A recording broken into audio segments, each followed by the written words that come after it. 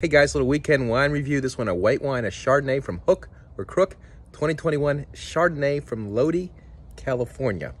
So it is a juicy Chardonnay, we'll say that. It starts with a big burst of like apricot, and then of course Chardonnay has that buttery, or most good Chardonnays have that buttery taste.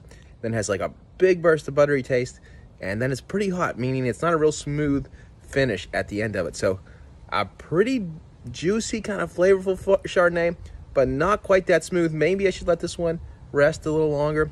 Everything all said and done, different, unique, I like that, but I'd rate this one probably an 84. This is a 2021 Chardonnay from Hook or Crook in Lodi, California. My rating, 84. And also guys, feel free to check out my other wine reviews, subscribe to the channel, and wherever you are, hopefully you're having a wonderful and enjoyable holiday season.